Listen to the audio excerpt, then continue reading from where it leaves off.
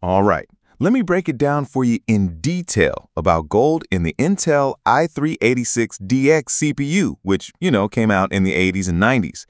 The Intel 8386DX, often just called the i386DX, was one of the first 32-bit processors introduced in 1985. Now, during that time, CPUs were packaged with ceramic and gold lids for durability and better conductivity.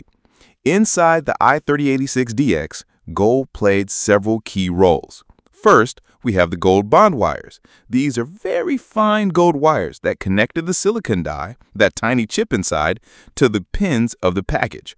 Gold was used because it doesn't corrode and has excellent electrical conductivity, ensuring reliable high-speed signals.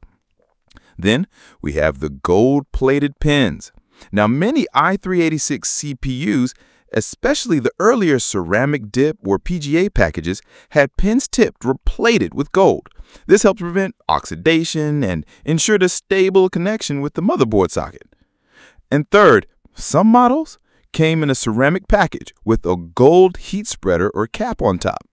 That visible gold surface is real, though thin, and it also helped with thermal dissipation and protection of the die. Although the actual amount of gold in i386DX is relatively small, usually less than a gram per chip, the combination of gold wires, plated pins, and the visible gold lid made these CPUs valuable in electronic scrap recovery.